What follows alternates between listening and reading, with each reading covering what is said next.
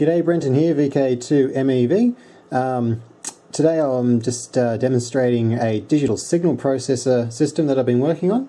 My goal with this project was to see if I could build a system that did some useful digital signal processing using only easy-to-use components. And by easy-to-use, I basically just mean DIP packages.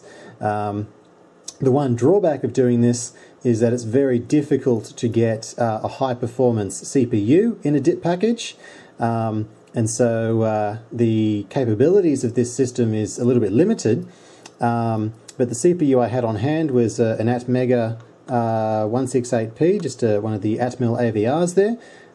It's an 8-bit CPU running at 20 megahertz.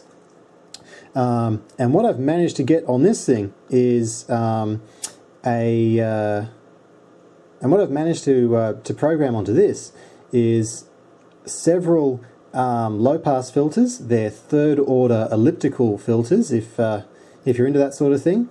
And then after that, I've also got a noise gate. But let's just look at the whole system first. Firstly, the whole thing runs at 8 kilohertz, 8,000 samples per second. And so there's two analog filters in the lower left here. One of them is an input anti-aliasing filter, and the other one is an output reconstruction filter. Both of them are third-order Chebyshev filters built out of a Sallen key architecture, and they have cutoffs at 3 kilohertz. I've got a 12-bit analog to digital converter in there. The AVR reads the data off it, does the processing, and then sends the output to a very similar 12-bit digital to analog converter there. And then this mess in the lower right here, we've just got 1 op amp here to create a half-rail bias, and this transistor and op amp are part of a headphone driver that I'm not using at the moment. But let's just demonstrate the processor now. I've got 3 different pins here that are controlling what the processor does. The one on the left here just controls the noise gate, and if I just turn that off, just leave a bit of silence there. The noise level isn't too high, but I'll just leave that on for the time being.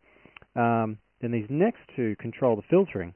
At the moment, that's set to have the filter completely off, and if I flick them both on, that's now selected a 300 hertz high-pass filter, and then if I change another one, that's now flicked over to a 500 hertz high-pass filter, and then lastly, that is a 700 hertz high-pass filter. So yeah, this whole thing is just sort of playing with DSP. I plan on using this on air, I guess. I have tested it on air, and the whole circuit certainly works. There's no really bad RF feedback or anything. But I basically just want to use it as a noise gate and low-pass filter when using single sideband on HF. But other than that, it was a really fun project, and I've certainly put a lot of work into making infinite impulse response filters work on such a low-powered CPU.